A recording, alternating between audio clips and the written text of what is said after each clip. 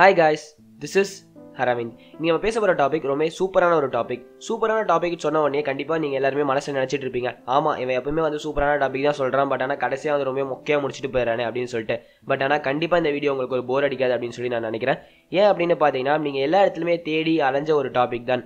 YouTube சேனல்ஸா இருக்கட்டும் சரி, இல்ல நிறைய வெப்சைட்டா இருக்கட்டும் சரி, உங்களை மண்டைய போட்டு குழப்பி உங்களை வெளில எடுத்து என்னடா இந்த டாபிக் இவ்வளவு கஷ்டமா இருக்கு, இதை தேடவே தேவையில்லை, இதுக்கப்புறம் இதை விட்டுடலாம் அப்படின்னு சொல்லிட்டு உங்க ஃப்ரெண்ட்ஸை போய் ஃபீனிக்ஸ்னு சொல்லிட்டு கலாச்சிட்டு இருப்பீங்க உங்க ஃப்ரெண்ட்ஸ். ஸோ இந்த டாபிக் பற்றி தான் நம்ம பார்க்க போகிறோம். ஸோ டாபிக் முன்னாடி நான் சொல்லிட்டேன். என்ன டாபிக் அப்படின்னு பார்த்தீங்கன்னா ஃபீனிக்ஸ் பேர்ட். ஃபீனிக்ஸ் பேர்ட் அப்படின்னா என்ன அப்படின்றத தான் இன்னைக்கு நம்ம பார்க்க போகிறோம். என்னடா ஃபீனிக்ஸ் பேர்ட்னா என்ன, எங்களுக்கு தெரியாத ஃபீனிக்ஸ் பேர்ட்னா என்ன, நீ தான் புதுசாக சொல்லணுமா, எவ்வளோ யூடியூப் சேனல்ஸில் சொல்லியிருக்காங்க அப்படின்னு சொல்லி நீங்கள் என்கிட்ட கேட்கலாம்.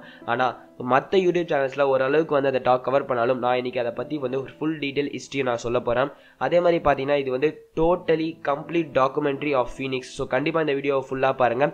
இந்த வீடியோவில் சொல்கிறது எல்லாமே வந்து ஒரு முற்றிலுமான ஒரு சித்தரிக்கப்பட்ட ஒரு உண்மைகள் அப்படின்னு தான் சொல்லணும். ஒரு சில யூடியூப் சேனல்ஸ்லாம் வந்து மற்றவங்க சொன்னது அப்படியே வந்து சொல்லியிருப்பாங்க. ஸோ அதனால வந்து நிறைய பேருக்கு வந்து எல்லாமே ஒரே விஷயமா உங்களுக்கு தோணுது. ஆனால் முற்றிலுமாக மற்றவங்க சொன்னது எல்லாமே வந்து ஒரு சின்னதாக அவங்க நினைக்கிற ஒரு இமேஜினேஷன் ஸ்டோரி தான் தவிர ஒரிஜினல் ஸ்டோரியே கிடையாது. ஒரிஜினல் ஸ்டோரி எங்கேருந்து வருது அப்படின்னு பார்த்தீங்கன்னா பைபிள்ல இருந்து ஸ்டார்ட் ஆகுது. பைபிள் என்ன ஸ்டோரி கொடுத்துருக்காங்க, அந்த என்ன ஒரு ஒரிஜினல் ஸ்டோரி அப்படின்றத இந்த வீடியோவில் நம்ம பார்க்க போகிறோம். ஸோ கண்டிப்பாக இந்த வீடியோவை நீங்கள் ஃபுல்லாக பாருங்கள். அதே மாதிரி வந்து எங்களுக்கு கண்டிப்பாக ஒரு ரெஸ்பான்ஸ் கொடுங்க. இந்த வீடியோக்கு வந்து கிட்டத்தட்ட நான் அதிகமான லைக்ஸ் எதிர்பார்க்குறேன். இதுக்கு முன்னாடி வந்த வீடியோஸை விட அதிகமான லைக்ஸ் எதிர்பார்க்குறேன். ஸோ கண்டிப்பாக நீங்கள் கொடுப்பீங்கன்னு நான் நினைக்கிறேன். ஸோ வாங்க இன்னைக்கு வீடியோக்குள்ள போகலாம். இன்னைக்கு வீடியோக்குள்ள போகிறதுக்கு முன்னாடி நீங்கள் சேனலை சப்ஸ்கிரைப் பண்ணலாம், மறக்காம சப்ஸ்கிரைப் பண்ணிக்கோங்க. பக்கத்தில் உள்ள பெல் பட்டனை நீங்கள் கிளிக் பண்ணிட்டீங்கன்னா நாங்கள் போட்ட வீடியோஸ்க்கான அப்டேட்ஸ் உங்களுக்கு வந்துகிட்டே இருக்கும்.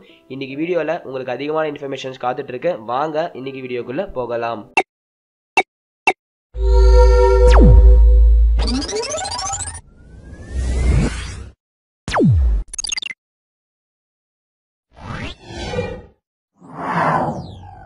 கண்டிப்பாக நீங்கள் எல்லாருமே வந்து விவேகம் படத்தை ஒரு வாட்டியாச்சும் பார்த்துருப்பீங்க. அந்த படத்தை பார்த்துருந்தீங்கன்னா உங்களுக்கு வந்து ஒரே ஒரு டைலாக் வரும், நம்ம தலைவர் வந்து எப்படி இருந்தாலும் எழுந்து வந்துருவார், ஒரு ஃபீனிக்ஸ் மாதிரி அவர் அப்படின்னு சொல்லி கண்டிப்பாக ஒரு இடத்துல வந்து சொல்லியிருப்பாங்க.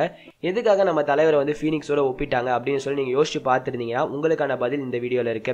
எதுக்காக ஒரு ஃபீனிக்ஸ்ன்னு சொல்லுவாங்க அப்படின்னு பார்த்தீங்கன்னா, எவ்வளோதான் கஷ்டப்பட்டிருந்தாலும் அந்த கஷ்டத்தையும் தாண்டி திருப்பி மேலே வந்திருப்பாரு. ஸோ அதனால தான் வந்து ஒரு ஃபீனிக்ஸ்ன்னு சொல்லி கூப்பிட்டு இருப்பாங்க. ஸோ இப்போ வந்து கண்டிப்பாக உங்களுக்கு ஒரு ஃபீனிக்ஸ் அப்படின்னு சொல்லி என்னன்னு தெரிஞ்சிருக்கும். ஃபீனிக்ஸ் தான் என்ன அப்படின்னு பார்த்தீங்கன்னா, எவ்வளோதான் நம்ம கஷ்டப்பட்டிருந்தாலும் அந்த கஷ்டத்தையும் தாண்டி நம்மளால் வந்து வெளியில் வர முடியும் அப்படின்றது சொல்கிற ஒரு வார்த்தை அப்படின்னு சொல்றது தான் இந்த ஃபீனிக்ஸ் அப்படின்ற ஒரு வார்த்தை.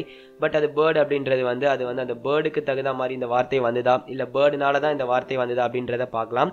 ஸோ ஃபீனிக்ஸ் அப்படின்ற ஒரு பேர்டு வந்து எப்படி இருக்கும் அப்படின்னு பார்த்தீங்கன்னா கோல்டன் கலரில் இருக்கும், அதே வந்து ரெட் கலரில் இருக்கும் அப்படின்னு சொல்லி தான் நிறைய யூடியூப் சேனல்ஸ் சொல்லியிருப்பாங்க.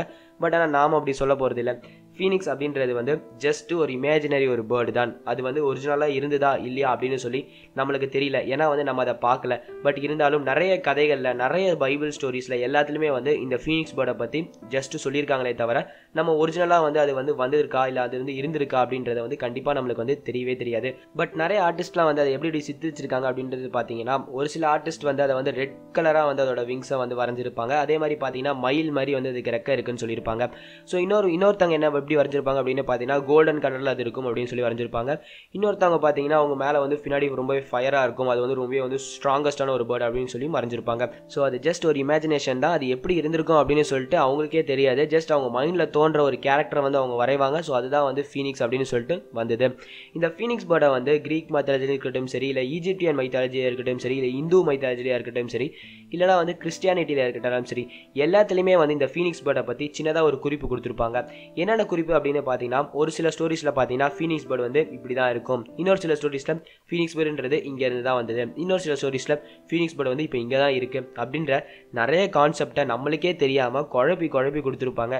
இதில் ஒரிஜினல் கான்செப்ட் எது அப்படின்னு சொல்லி தேடி கண்டுபிடிக்கிறதுக்கே கண்டிப்பாக நம்மளுக்கு வயசாக நம்ம செத்தே போயிடுவோம். ஸோ என்ன கான்செப்ட் அப்படின்னு பார்த்தீங்கன்னா, ஃபீனிக்ஸ் பேர்டு வந்து எங்கேருந்து உண்மையாலே தோன்றுச்சு அப்படின்னு பார்த்தீங்கன்னா மில்லியன்ஸ் ஆஃப் மில்லியன் இயர்ஸ்க்கு முன்னாடி ஆடம் அண்ட் ஈவ் அப்படின்னு சொல்லி நம்ம எல்லாருக்குமே வந்து தெரிஞ்சிருக்கும். கண்டிப்பாக நீங்கள் கிறிஸ்டின்ஸாக இருந்தீங்கன்னா இந்த ஆடம் அண்ட் ஈவை பற்றி உங்களுக்கு ரொம்பவே வந்து அதிகமாக தெரிஞ்சிருக்கும். காட் என்ன பண்ணுறாரு அப்படின்னு பார்த்தீங்கன்னா, ஆடம் அண்ட் ஈவை வந்து முதல்ல கிரியேட் பண்ணுறாரு. கிரியேட் பண்ணதுக்கப்புறம் ஒரு பெருசான ஒரு சூப்பரான ஒரு தோட்டத்தில் வந்து நம்ம ஆடம் ஈவை வந்து போய் வைக்கிறாரு. அந்த தோட்டத்தில் வந்து ஒரே ஒரு விஷயம் மட்டும் நம்ம காட் வந்து அவங்களுக்கு கமெண்ட் பண்ணுறாரு. என்ன கமெண்ட் அப்படின்னு பார்த்தீங்கன்னா, இங்கே இருக்கிற எல்லா பழத்தையும் நீங்கள் சாப்பிடலாம், ஆனால் ஒரே ஒரு பழத்தை மட்டும் நீங்கள் சாப்பிடாதீங்க அப்படின்னு சொல்லிட்டு சரி ஓகே காட் நாங்கள் அப்படின்னு சொல்லிட்டு அவங்க 2 பேரும் வந்து அந்த தோட்டத்தில் வந்து ஜாலியாக வாழ்ந்துட்டு இருக்காங்க. அப்படி வாழ்ந்துட்டு இருக்கும்போது திடீர்னு என்ன நடக்குது அப்படின்னு பார்த்தீங்கன்னா சாத்தான் வந்து இந்த இடத்துல வந்து ஒரு பாம்பு உருவமாக மாறி அந்த பாம்பு உருவமாக வந்து அவங்க இந்த ஈவ் கிட்ட வந்து பேசுகிறான். ஈவ் கிட்ட பேசினதுக்கு அப்புறம் ஈவ் என்ன பண்ணுறா அப்படின்னு பார்த்தீங்கன்னா அந்த பழத்தை போய் எப்படியாவது வந்து சாப்பிட பார்க்குறான். அந்த பழத்தை சாப்பிட்டதுக்கு அப்புறம் வந்து அவர் ரொம்பவே வந்து ஷையாக ஃபீல் பண்ணுறா. அதே மாதிரி வந்து அவருக்கு வந்து எடுத்து பேசுகிற தன்மை வந்துடுது. ஸோ அதனால் வந்து எல்லா அனிமல்ஸையும் இல்லை எல்லா அங்கே இருக்கிற எல்லா பேர்ட்ஸ்கிட்டையும் எல்லாத்துக்கிட்டையும் வந்து இந்த பழத்தை மாதிரி நீங்கள் சாப்பிடுங்க, நீங்கள் வந்து ஒரு பெரிய ஆளாக மாறிடுவீங்க, நீங்களுக்குள்ளே அதிகமான பவர் வரும், நான் காட் வந்து நம்ம ஏமாத்துறாரு அப்படின்னு சொல்லிட்டு அவங்களே வந்து அவரை வந்து மாற்றி மைண்டை மாற்றி எப்படியாவது வந்து பண்ண வச்சுறாங்க. அந்த பழத்தை எல்லாத்தையுமே வந்து அவங்க சாப்பிட ஆரம்பிச்சிடுறாங்க.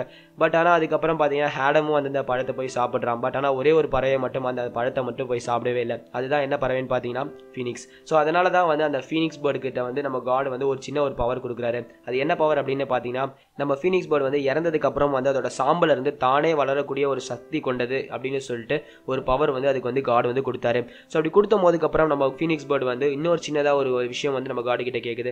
காட் எனக்கு இந்த பவர்லாம் தேவையில்லை, நீங்கள் மட்டும் என் கூட இருந்தாலே போதும் அப்படின்னு சொல்லி கேட்கும்போது கண்டிப்பாக உன்னோட ஆசையை வந்து நான் நிறைவேற்றுறேன், நான் எப்பவுமே வந்து இந்த உலகத்தில் இருப்பேன் அப்படின்னு சொல்லிட்டு தான் இந்த உலகத்துக்கு வந்தார் அப்படின்னு சொல்லிட்டு ஒரு சின்னதாக ஒரு ஸ்டோரி இருக்குது. பட் அந்த ஸ்டோரி உண்மையா இல்லை பொய்யா அப்படின்னு சொல்லி எனக்கு தெரியல. ஸோ அதே மாதிரி பார்த்தீங்கன்னா நம்மளோட காட் வந்து அந்த ஃபீனிக்ஸ் பேர்டுக்கு இன்னொரு ஒரு வரத்தையும் தராரு. அது என்ன வரம் அப்படின்னு பார்த்தீங்கன்னா இந்த உலகத்தில் நீ வந்து 1000 வருஷம் நீ வாழலாம், 1000 வருஷத்துக்கு அப்புறம் வந்து நீ அழிஞ்சாலும் திருப்பியும் வந்து அந்த சாம்பல் நீ திருப்பியுமே வந்து முளைச்சி வருவாய், உனக்கு அழிவே கிடையாது அப்படின்னு சொல்லி நம்ம காட் வந்து அந்த பேர்ட் கிட்ட சொல்றாரு.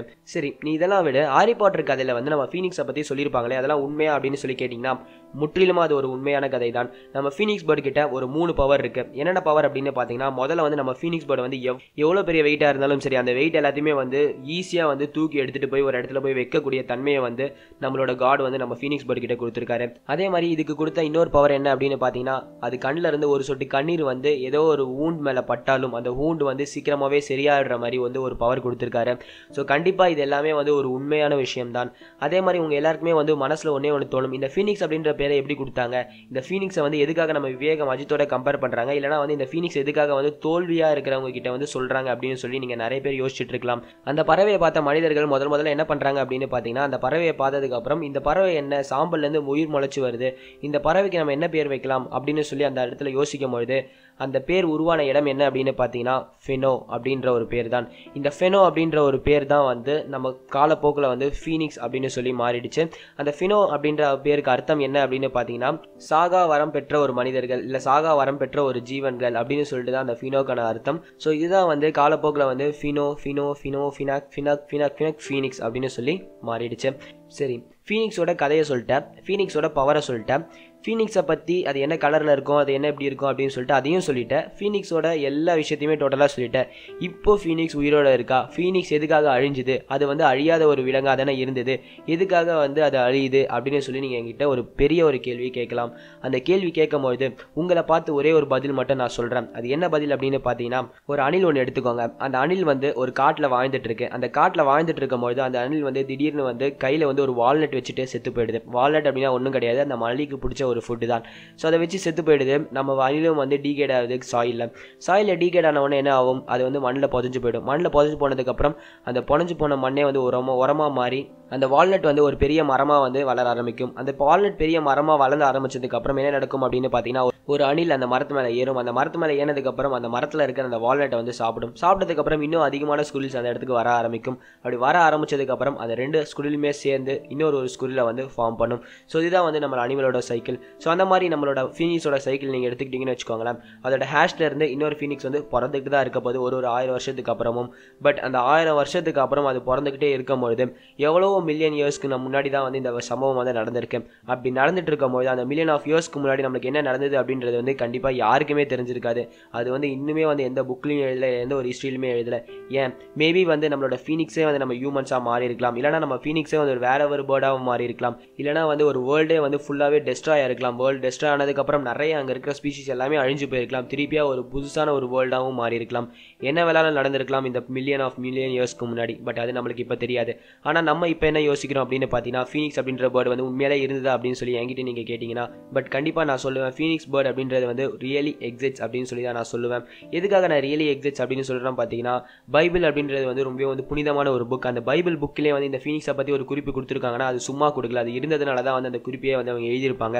ஸோ கண்டிப்பாக ஒரு சில பேர் அதை பார்த்துருப்பாங்க, ஒரு சில பேர் வந்து இதை பார்க்காம இருந்திருப்பாங்க, சும்மா அவங்களோட இமேஜினேஷன் ஸ்டோரியை எழுதியிருப்பாங்க. பட் அதெல்லாம் நம்மளுக்கு போக நம்மளோட ரியலாக நம்ம என்ன பார்க்குறோம் அப்படின்னு பார்த்தீங்கன்னா ஃபீனிக்ஸ் அப்படின்ற ஒரு பேர்டு வந்து இருக்குது அப்படின்னு சொல்லிட்டு தான் நம்ம நம்ப தோணுது இந்த விஷயங்கள்லாம் பார்க்கும்போது.